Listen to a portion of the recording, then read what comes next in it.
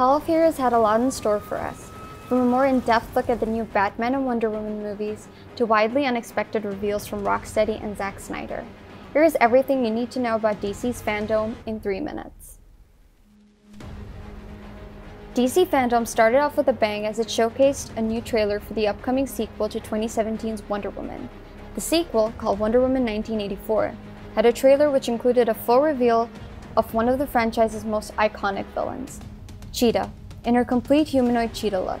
Diana of Themyscira will make her momentous return on the big screen on October 2nd, 2020. DC also showcased an animated teaser for the Black Adam movie. Along with a few concept art, Black Adam, a known anti-hero in the DC universe, will be played by none other than Dwayne "The Rock" Johnson. No more information was given about the new film. We expect more to be revealed on the next day of the event in the first week of September. After a week full of brain-tickling riddles from WB Studios Montreal, we also get a reveal trailer of Gotham Knights. The game presumably picks off after the events of Arkham Knight, after Batman dies. You get to play as the Bat family. This includes Nightwing, Red Hood, Batgirl, and Robin, and all of them will be available as playable characters. Around the end of its duration, the trailer also teases Court of Owls being involved, who, for all of you who don't know, are a secretive group of organized criminals residing since the colonial times of Gotham City.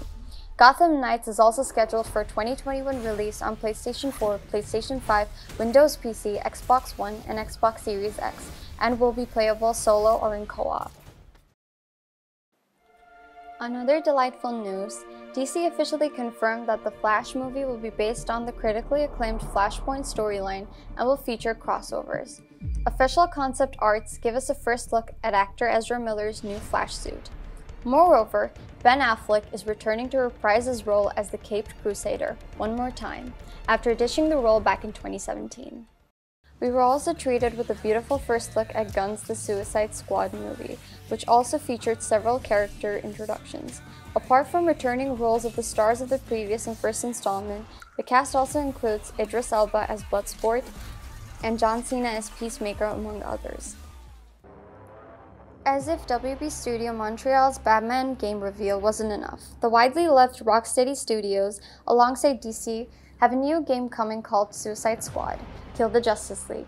The first look trailer showcases Harley Quinn, Captain Boomerang, Deadshot, and King Shark's excellent humor and hilarious chemistry, while they're getting ready to confront an immoral, murderous, and bloodthirsty Superman as he burns a soldier to ashes in cold blood.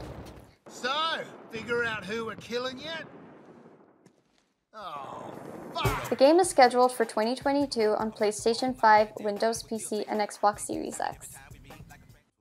After years of protest, support of the whole cast, and even a fan-made petition, Zack Snyder's Justice League is finally happening. The Snyder Cut will be a much darker and scarier version of the movie, and it has been confirmed that this version of the story will be divided into 4 long episodes.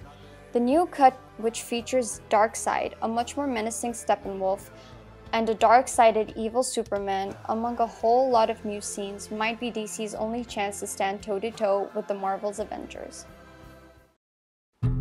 DC wasn't the one to shy away from going all out. It also dropped the trailer for the Batman movie, and the internet has broken loose. Fans are hyped to see Robert Pattinson's Batman, and the trailer gives a whole lot to look forward to. As it has already been revealed, the story will take heavy inspirations from the Long Halloween comic. Matt Reeves' Batman hasn't been in the crime-fighting business for long and is already swarmed by a score of enemies, including the Riddler, which is set to be played by the genius Paul Dano. A prequel series is also in development for HBO Max. DC has teased us an awful lot last Saturday, but they're still brewing up some amazing surprises for the second day of the FanDome event, dubbed Explore the Multiverse, which will go live on 12 September. We can't wait to see what they have in store for us, so make sure you like our page and follow our content to stay updated on the latest DC news. Stay in the loop with Cablegram.